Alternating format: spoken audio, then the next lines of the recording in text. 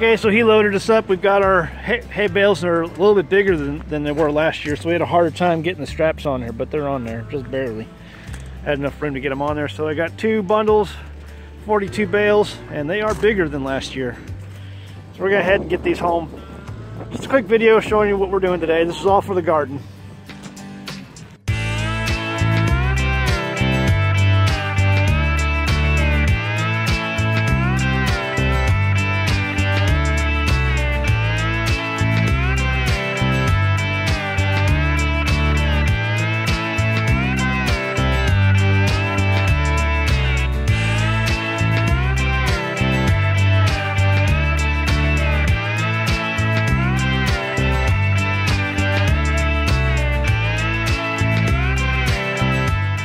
So there you go, got the whole trailer unloaded, got all these stacked up over here, right next to the garden.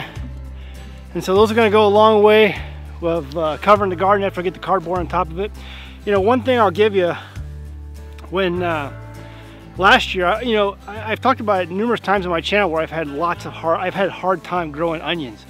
Last number of years, I've tried over and over again to grow onions and grow them successfully. And last year, I tried something different, and that was just put them in the ground and then cover them with straw. I've never done that before.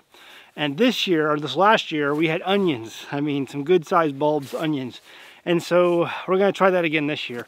I've tried different methods of doing onions, you know, watering them less, watering them more, you know, putting them in the ground at different depths over the years, tried different people's suggestions.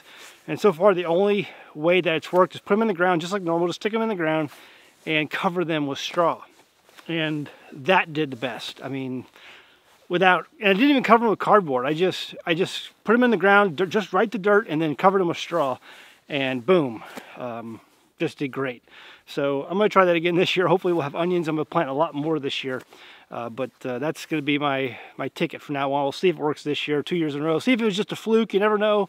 Every year, gardening is different. Every year, things are going to succeed. Things are going to fail. And so that's why you grow an abundance of varieties. That way, when things fail, you have other things that succeed, and then you have, you know, produce from your garden.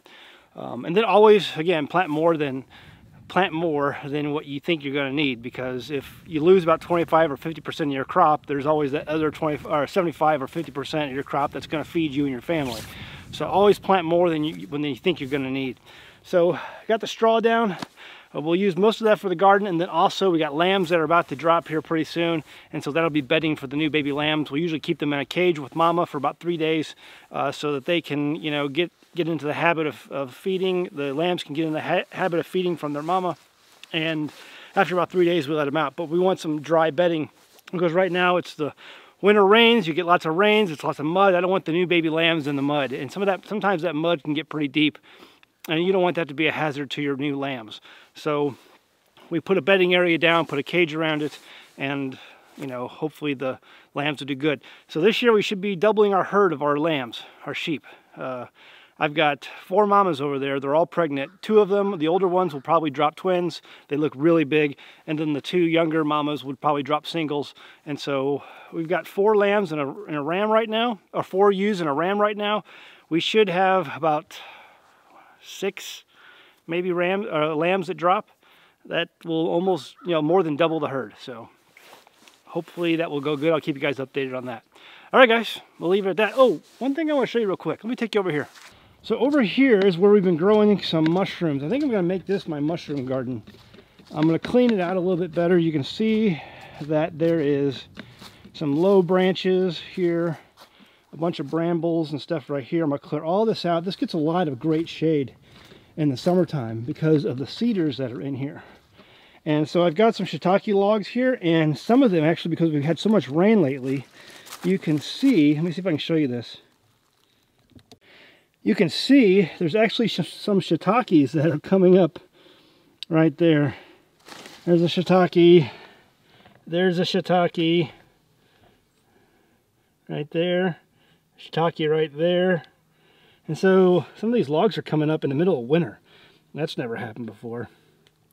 So I'm gonna make this whole area, I think, into a mushroom bed, growing oysters, wine caps, shiitakes, and maybe even some reishi mushrooms. I have some mycelium for reishi, so I'm going to try that.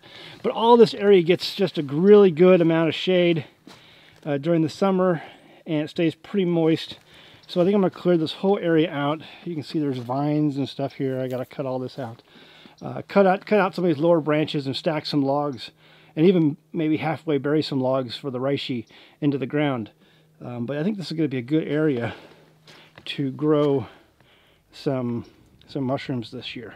So I'm going to clear that out. That'll be another video. But yeah, I've got some shiitakes coming up right now. Look at that. I may have to pick that here soon and eat it. It's only a couple of them, but you know, a couple's better than none. I don't see any other ones growing here. There's a little one growing down there, and one growing right there. This is an old one I picked earlier. There's one there. Yeah, so we'll keep you updated and posted on that. But other than that, guys, we will see you next time on the homestead. Bye.